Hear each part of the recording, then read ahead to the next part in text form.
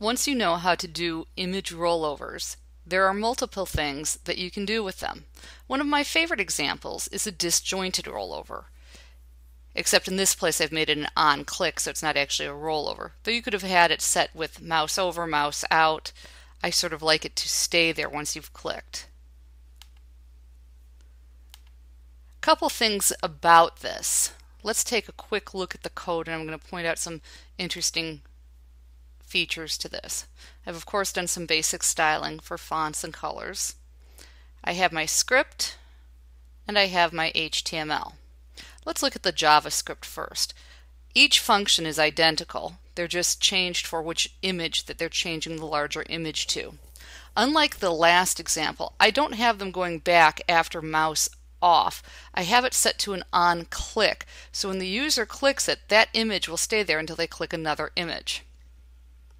So basically, each function has a name, and then there's only one line per function. We're getting the element by ID, large, which is what I named my large image, and we're changing the source of it from image 1 to image 2 to image 3 to image 4.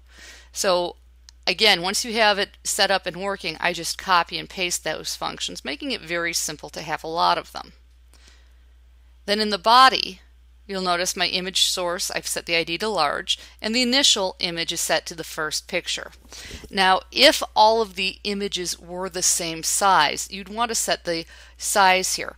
I don't, because my images are not the same size, and it would constrain them to those proportions and look strange. So since I have them edited to be the same width, but they're not the same height, I just let them change automatically. I don't set the size. I've put a blank line in there, and then I have in a paragraph, and I have it in a paragraph because everything is centered in my paragraphs.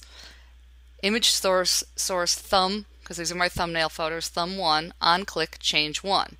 Now you'll notice 2 of these I've added a link to, and if you add a link that's a hash mark, it's just linking to itself. Let me show you why I do that. Notice pictures 1 and 2 are links, pictures 3 and 4 are not. So pictures 1 and 2 change into a pointing hand. 3 and 4 do not, even though they still work.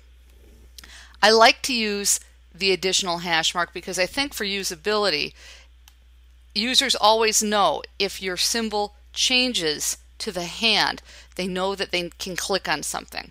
If it doesn't, if it stays the pointer, they may or may not know they can click. I always believe in giving the user every piece of information that I can. So this is a really simple way to do a slideshow, a portfolio piece. It makes it very easy for you to create really neat effects that load quickly and will work without a Flash player.